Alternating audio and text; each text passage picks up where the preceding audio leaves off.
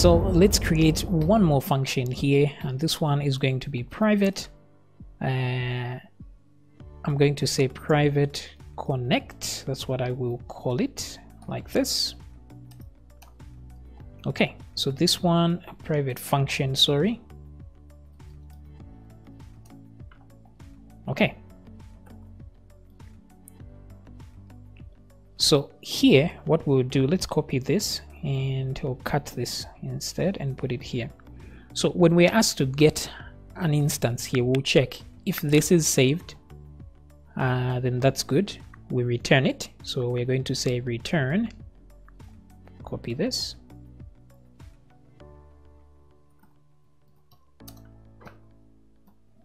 Okay, so if it's good, return it. Now else, if it is not, which means it will come here, then we're going to say connect. So we're going to return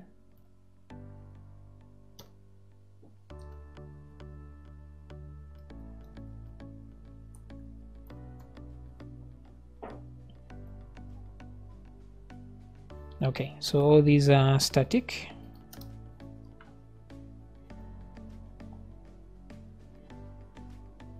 Okay, maybe here, let me instantiate this class. So I'm going to say this, the connection right here. So I will use self con is equal to new self. So I'm actually instantiating the class from within the class itself. So self-con is equal to new self. Okay, great. So I don't know if doing this is valid. We'll see.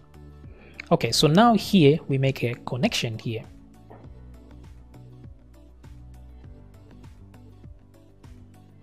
Okay, so once this this part here has been instantiated, it means this function is going to run during that instancing, right? And then right here we make the connection to there. So let me do that. So maybe I may not need this function, I may just do it right there. So let's try it right there. I'm going to say try. We're going to use a try catch just in case we can get some errors here. Try catch, and then we're going to say exception E, like so. I think we will use PDO exception, like so. And then if things don't go well, I will say die, show us the message. E,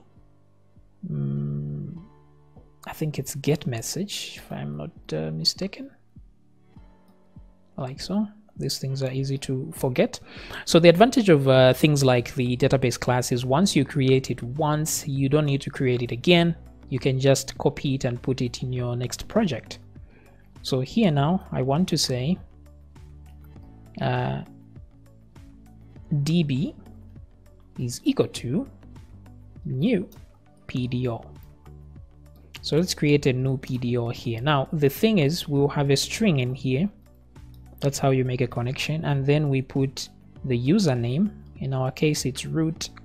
And then the password is an empty string, like that. But then let's create the string here. So at the string here, I will say string is equal to. So the connection type is MySQL,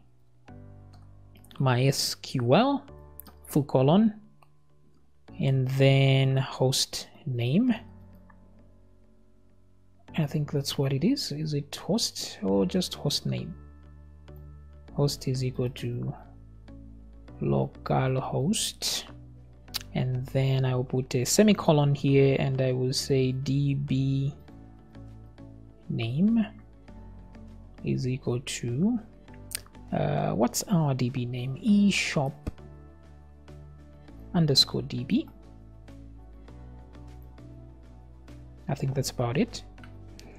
And so we get this and we put it there, and we create a new PDO to that connection, and if everything went well,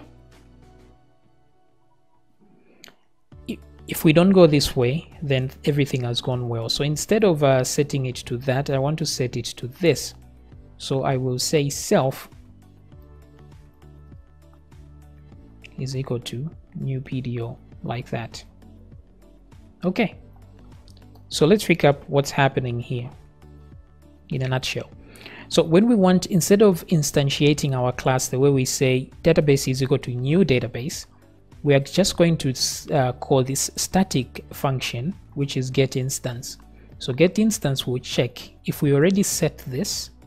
If it is not set, or if it is set, sorry, we're going to return whatever that connection is so that it's the same instance. But if this doesn't run, it means this will run, which will create a new version of this entire class. So once a version is created, because immediately you instantiate a class, the construct function will run. So it means we're going to assign that this self connection to this. Okay, and then once we do that, it means we have returned.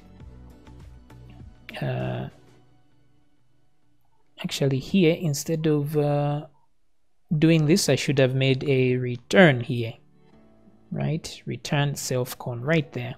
So my bad here. I think it would be better to do that. So I will say return like this, db, something like that. So I'm doing a return so that, because this is the place that is calling this function, so that when I do a return here, it will return that here, or will it? I think I was correct there then. Okay. So let's try it this way. We'll see if it doesn't work or if it works. Return self con. Or let's just say a is equal to new self, something like that, and then return the connection, because once we instantiate this, the connection is going to be set there, and once it is set, then we can return it. So I guess we don't need this function at all. Okay, goody. So let's see if we can actually run this. So I want to say get instance, copy this, put it here. We'll try to run it right there, even though this is not where we're going to be running it from. So I will say db is equal to database get instance, like so. Okay, db get instance. So let's try and run our website and see. Okay, so there's a syntax error here, unexpected PDO exception. 1 second, I think I did something wrong here. All right, let's go up here and see. Oh, sorry, my bad. This should be there, like so. Ooh, and there's space there. Good. Refresh. Okay, so now that we don't see any errors, it means things worked out actually. So the reason we did all these gymnastics is to make sure that we only have one instance. So let me come down here. Since we get the instance there, I want to see what we can echo. So we have this function in the functions file. So I would just say show db. So let's let it show us what is contained in there. Code to undefined function show. Okay, now that's because inside our config, or not our config, our init, that's because database comes first than function. So let me move this up like so, one step up, and let's try to run this again. Okay, so it's showing me that this is a PDO object, which means everything went well and we made a good connection. Right now, let's do one more thing. Let me leave this here so that we can make sure that the connection is good. I want to come here and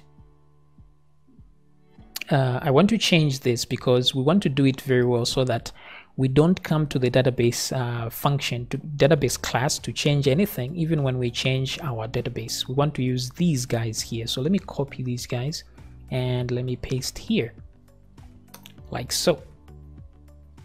So I will go here and say db user and get that one, because this is the user right here, which is root.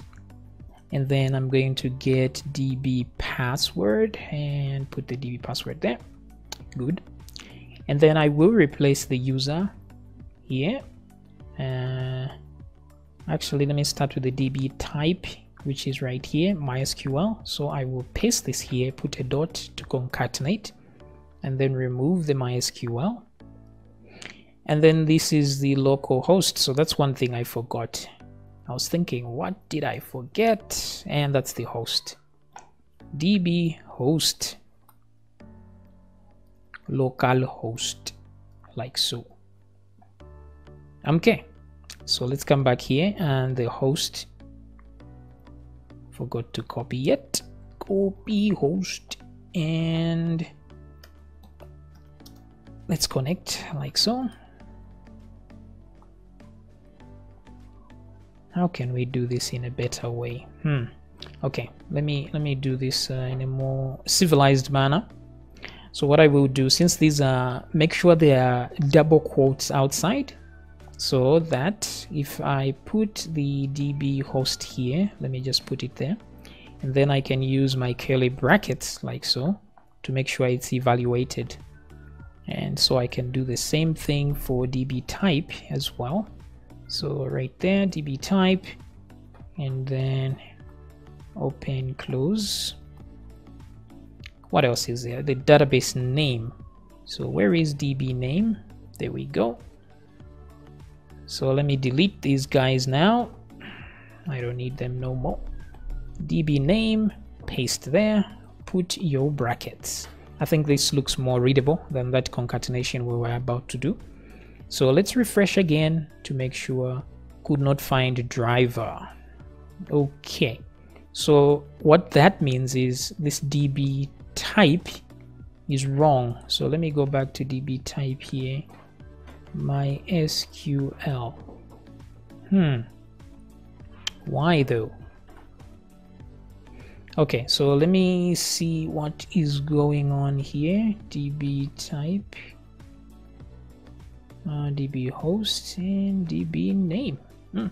Everything looks fine. So let me just echo out this string right here before, so that I see what it's giving out. I see. So it's not evaluating these guys. Oof, so much for that. Well, it was worth a shot. So let's redo. Okay, there we go. Okay, so one more time, I will get the db name, for example, and then put it there. So I will remove that, concatenate db name, and then I will get db password. Oh, db password and user are not needed here. So there is db type, which I will put here, stop, and then delete a few. Host name, and then we get the local host, put 2 of those guys like that. So db host, copy. Sorry about the runaround, but sometimes it's important for you to see the possible mistakes. That way, next time you make a mistake of your own, you can know where to go. Okay, so there we go. We have the host, we have everything here. I think this should run. So let me refresh, and there we go. So PDO object working just fine. Very good. So let me show you the full thing here. This is the full class, and how we will be instantiating is like this. So let me remove this as well, because we don't need it here. Okay. So far so good. In the next video, we're going to look at how to create some extra stuff here, some extra functions, so that we can read and write from the database without trouble. Okay, so I'll see you in the next video.